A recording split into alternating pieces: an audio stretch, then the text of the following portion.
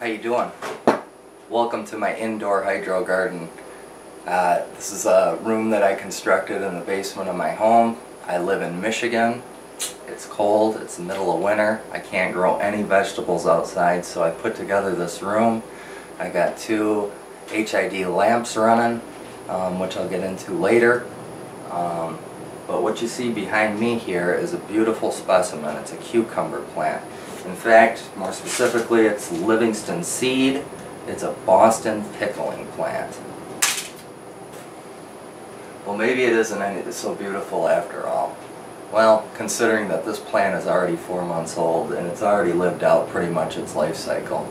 So let me show you some pictures of how it's grown from beginning until this point right now.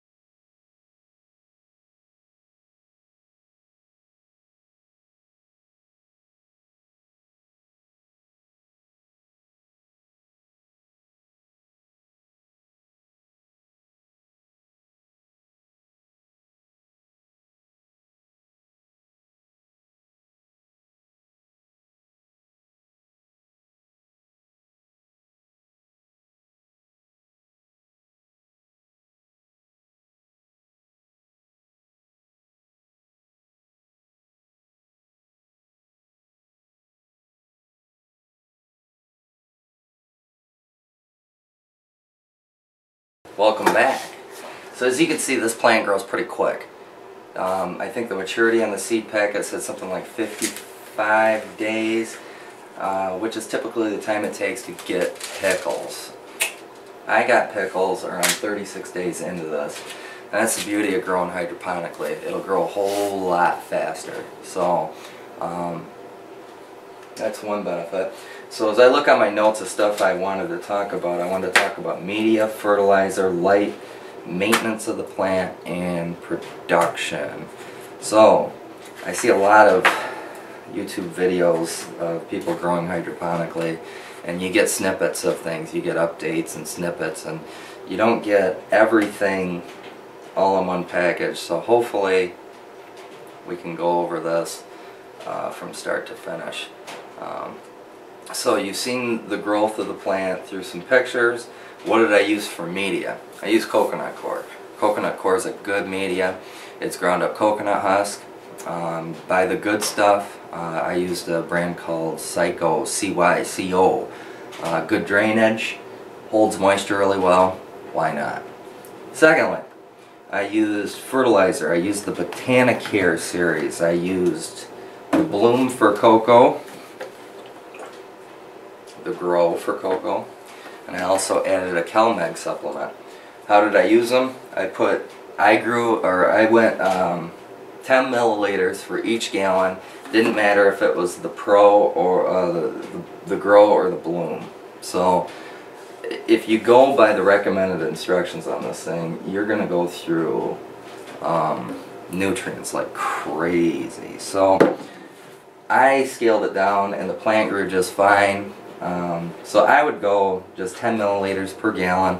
I did 6 weeks of the Grow, and since then I've been on the Bloom. Every time I fertilize these things, I put 3 milliliters of the Cal-Mag in with it.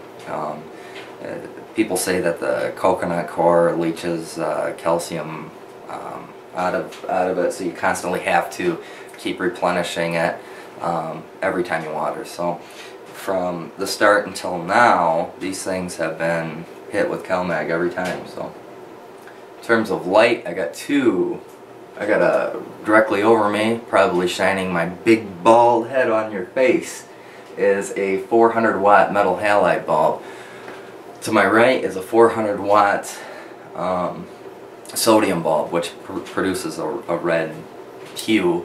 It's supposed to indicate the later part of summer, I guess. It's supposed to mimic that. So that's what it does.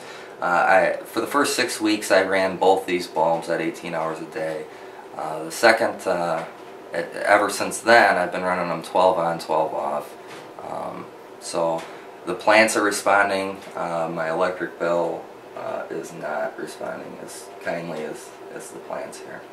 So maintenance, what did I do? What I did was I grew these things up a string. They're 8 feet tall right now. Once they hit the ceiling, I chopped the top off of them. That will stop it from growing vertical. Some side shoots came out. What these are right here are just side shoots off the main stem, and they will continue to produce, but I'm going to chop this plant down tonight because I'm going to make room for some tomatoes against this wall. In terms of maintenance and additional maintenance, you have to water and fertilize every day. That's a drag. Okay. The next thing you have to do is you have to manually pollinate these things. I don't have bees and moths and butterflies and insects in here, so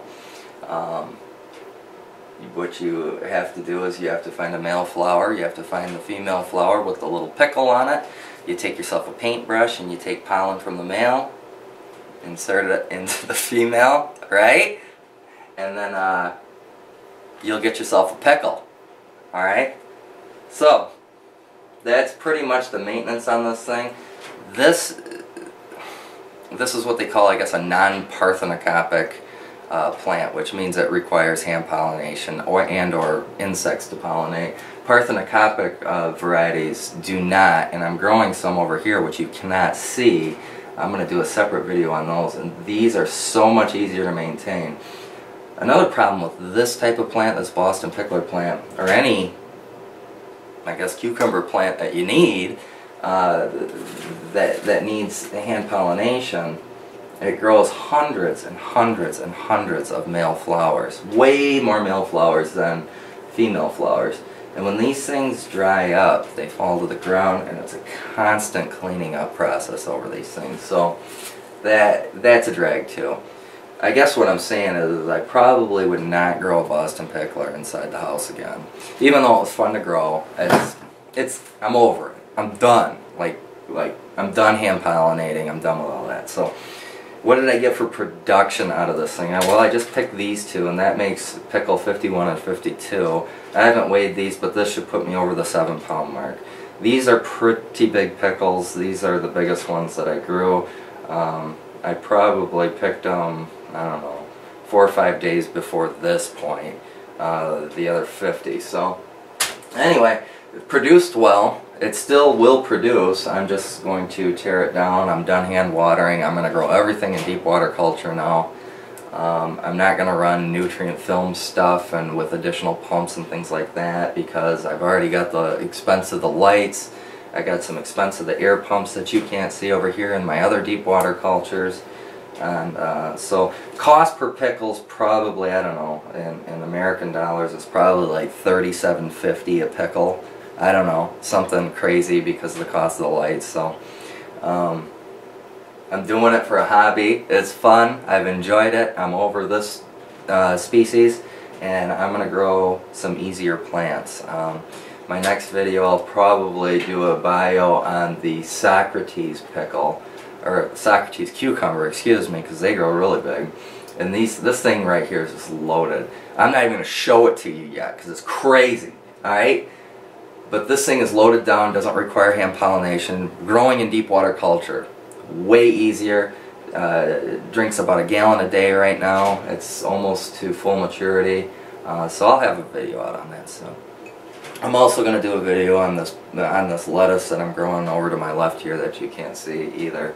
It's the best tasting, worst growing lettuce I've ever done, and it's called a Pablo lettuce. So keep an eye out for those two. And then once my tomato plants here are ready for harvest, I'll do a video on those too. So anyway, hope you enjoyed it. Boom.